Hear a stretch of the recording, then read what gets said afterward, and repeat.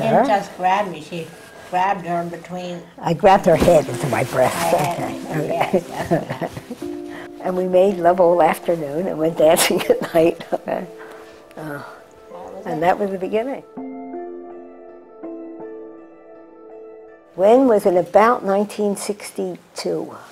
I suddenly couldn't take it anymore, and I called an old friend of mine, a very good friend, and I said, if you know where the lesbians go, please take me. And somebody brought Thea over and introduced her, and we ended up dancing. And we immediately just fit. Our bodies fit.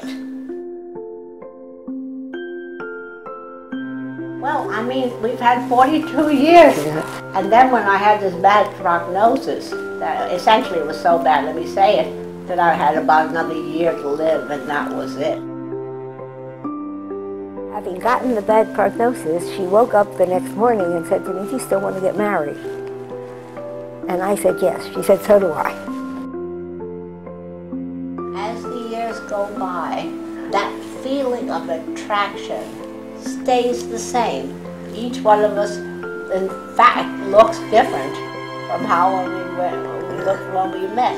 But if I look at Edie now, she looks exactly the same to me. Exactly the same. And she'll say the same thing the other way.